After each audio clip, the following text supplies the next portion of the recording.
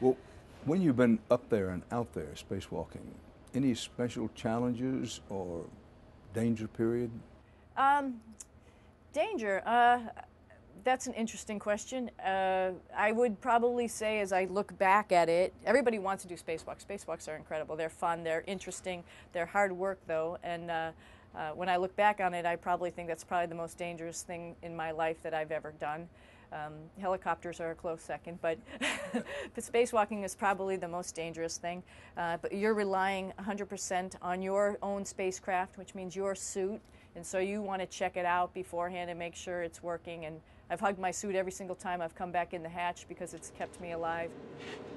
I'm here with my two buddies in the airlock. Actually, these are two spacesuits that are ready, primed up to go outside, as we call it, to go do a spacewalk in case we have to do anything outside. Now, being out there and doing tasks is a whole nother story. That's just going out in the suit and getting back. Doing the tasks, sometimes nobody else has done them in the world. Sometimes you go, oh, we've practiced in the pool 100 times, but realistically, the things that we've done out there, nobody else has done. So you don't know if it's actually going to work like it's advertised to work.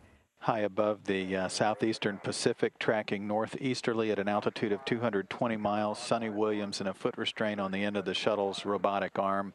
She's now being maneuvered down to the payload bay to assist with the attachment of debris shield. So it's an emotional roller coaster, actually, doing spacewalks, because I think sometimes you're overjoyed, you're psyched you're out there, you're scared to death, you're hot, you're cold, you're happy because everything works, you're bummed out because something doesn't work, and so it's pretty much the gamut. And you come in and you're ready to go to sleep.